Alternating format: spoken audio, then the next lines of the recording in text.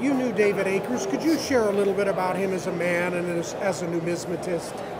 Class upon himself, class unto himself, top of the rung.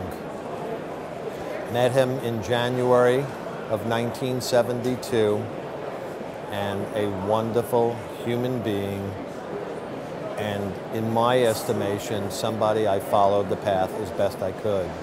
The truly greatest numismatic gold expert that I've ever dealt with in my life. A man that had a background to numismatics people. He was a people person through and through. A brilliant, brilliant man and a good friend. He spoke of his family, he spoke of his wife, and he spoke of his daughter, and we shared everything in terms of what we had and we shared together in terms of family. My prayers are with you. He handled the greatest collections that was ever put on the numismatic block, and handled them with ease, grace, and dignity like nobody else. He was a gentleman's gentleman, and I will miss him dearly. My prayers are with you, and my prayers are with the family.